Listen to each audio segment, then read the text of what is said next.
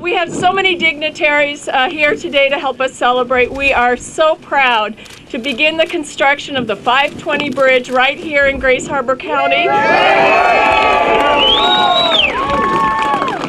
It's taken many years and many people to help us get here, and we are so proud that we can begin the construction to replace our vulnerable bridge. It's a windstorm like this that might take it out of play, and so this project will build replacement pontoons for the existing bridge.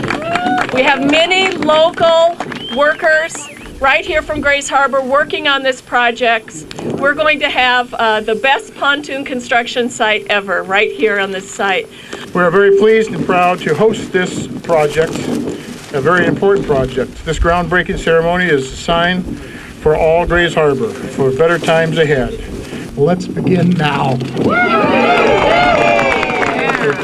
And we're very honored to be part of something that I think is a testament when all of this area, we unleash all of our social, our economic and political potential. This community in this region is very capable of delivering some amazing successes, and this project is an example of what this community can do when we come together and leverage our respective natural assets, our human capital. We're very capable, and we're quite honored to be here as partners of this amazing project. So thank you, Governor. Thank you to the Grays Harbor community.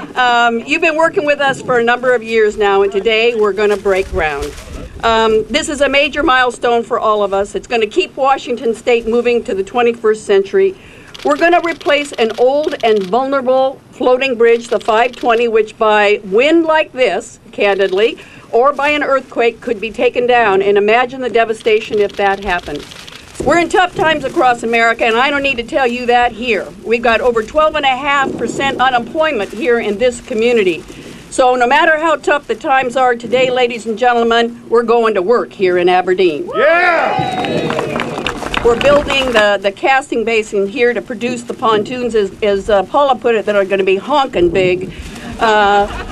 We're going to start with about 50 workers. At our peak, we'll go to 300. It will be the largest pontoons that anybody here can imagine. We got to come out again on a bright sunny day and take a look at those.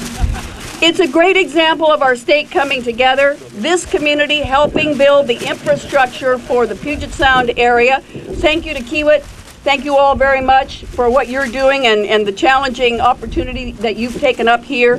Thank you again to the people of Grays Harbor who are going to make it happen, to the carpenters and the pile drivers, to the operating engineers, to the concrete and iron workers who will ensure that we have a safe and strong bridge. It really does take skill and determination, and by gum, this is the place to find it. We're up to the challenge here. These pontoons for the bridge will keep our vital transportation link open for workers, for goods, for services. We're on track to have that new bridge by the end of 2014. Yeah, fill in that hole. Yeah.